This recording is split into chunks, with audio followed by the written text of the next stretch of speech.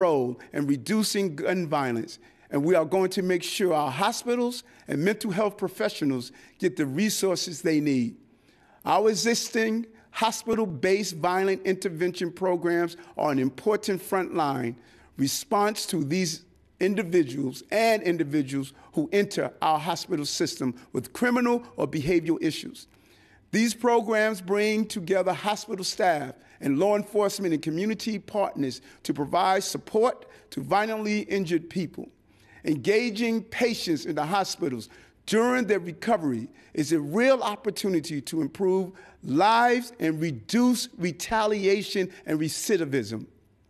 The health department would expand this intervention program to 10 additional hospitals in the communities experiencing high rates of gun violence.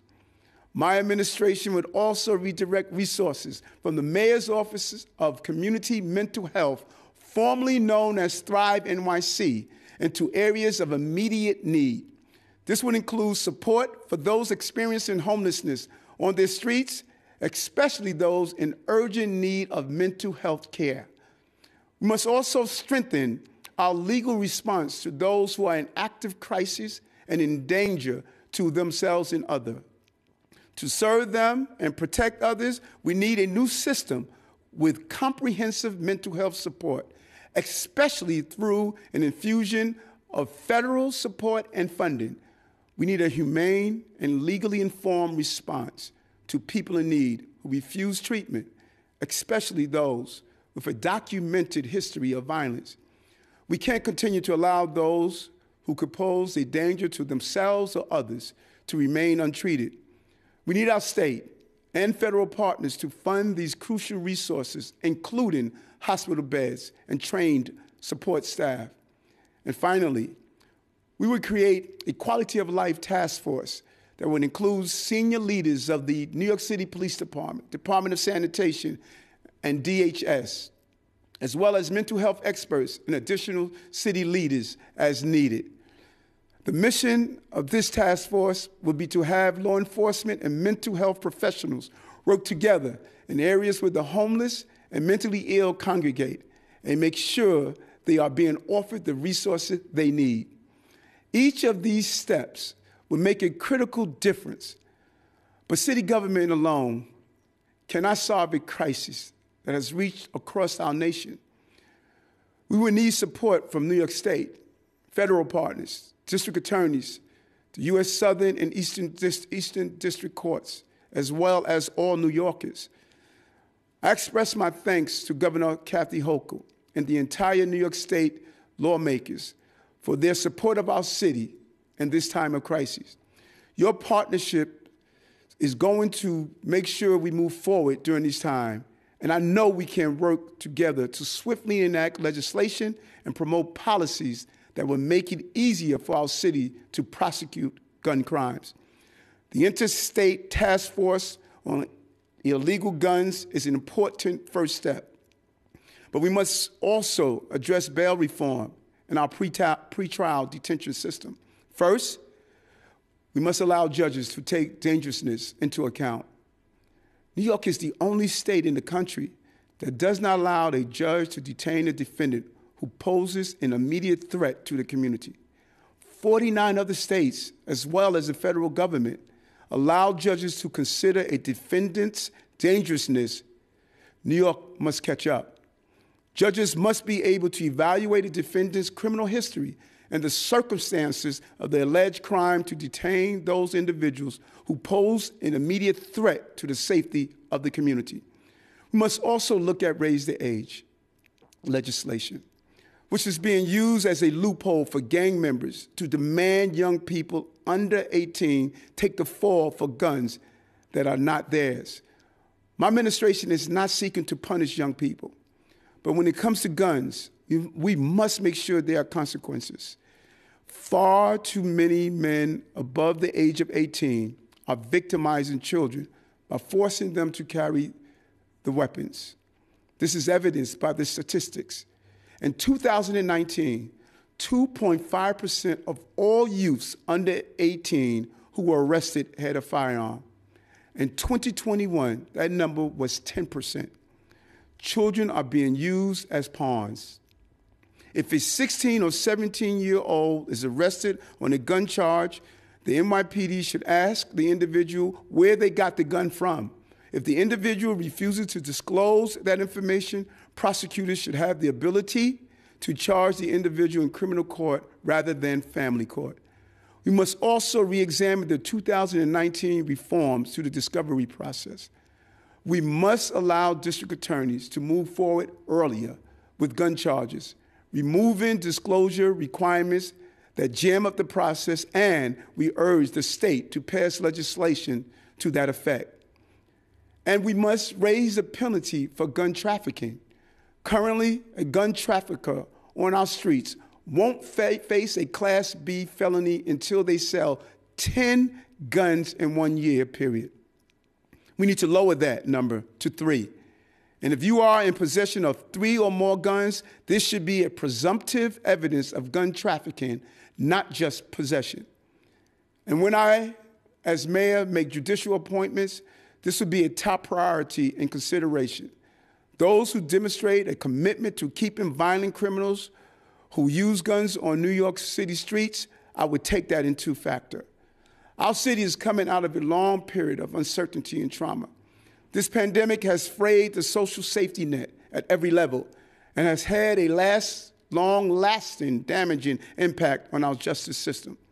Our court system is operating at a fraction of its previous capacity, and it has put our communities at risk.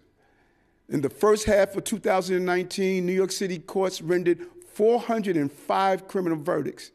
In the first half of 2021, these same courts rendered only 18. This is currently a backlog. Right now, we have of 4,000 gun cases in the New York State court system. So I am saying to our lawyers, our legal aides, our defenders, I am strongly encouraging you all to get back to work.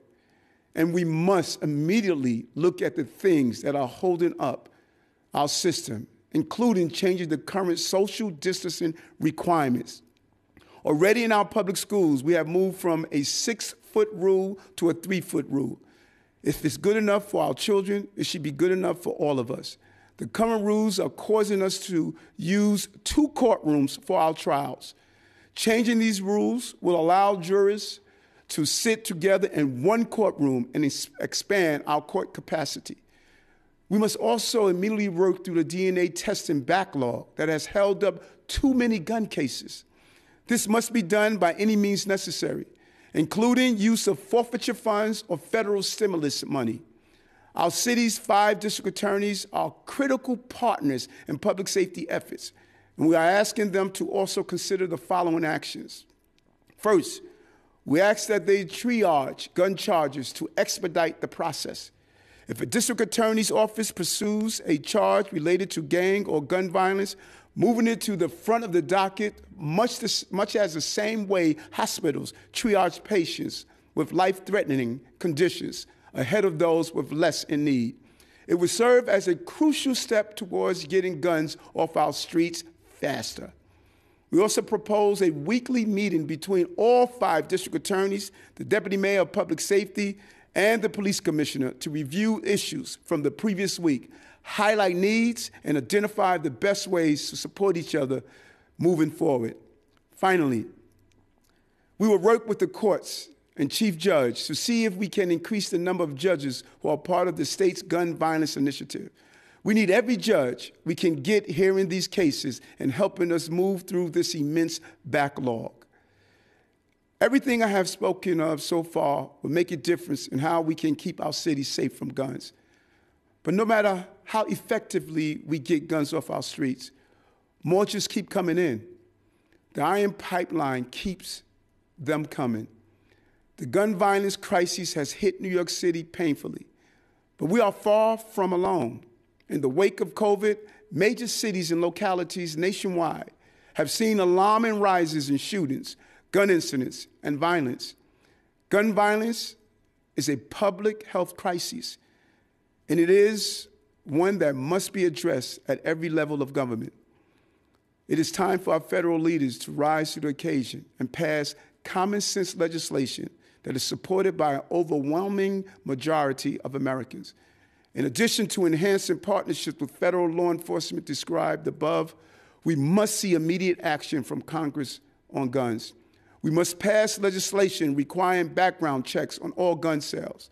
We must pass legislation to make gun trafficking a federal crime. We must increase penalties for those directly involved in moving guns across state lines and the organizers of gun trafficking rings. We must increase penalties for those making straw purchases or buying firearms from someone legally prohibited from doing so. And we must also mobilize the Department of Justice against the proliferation of ghost guns, the new threat we are facing. These actions are only a start, but they will create critical momentum that will help New York City and all cities. We have a great deal of support in Washington for our cause.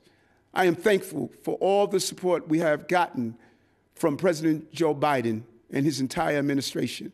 He understands what is at stake, but with an opposition party who is dedicated to only that opposition, we must find other ways. As I said to my fellow mayors in D.C. last week, cities must lead. Mayors must lead. We are proud to be a member of Mayors Alliance of Legal Guns, and we must all work together. But New York, as your mayor, this is my #1 priority, keeping you safe. I campaign on it. I will deliver on it. This blueprint to end gun violence will not end this crisis overnight, but it will represent the biggest action in years to protect New York City by marshaling the collective actions of many stakeholders and massive resources. My administration will push to implement this plan in the coming weeks and months with our partners in Albany and Washington, D.C. We will never stop. We will never stop fighting to protect New Yorkers. New York City has come a long way, but we did a lot of hard work to become America's safest big city, and we are not going to let that slip away. Not on my watch. You have my word as your mayor and as a fellow New Yorker. On Friday, Officer Jason Rivera will be laid to rest. I will be there. As a city, we will mourn together. We will celebrate his life and pay tribute to his heroism. And in his memory, and in the memory of all those who have been killed by gun violence, New York, we will rise again. Rise up to protect each other. Rise up to defeat gun violence. Rise up to defend the way of peace and the work of prosperity. This is our moment. This is our city. Thank you, New Yorkers.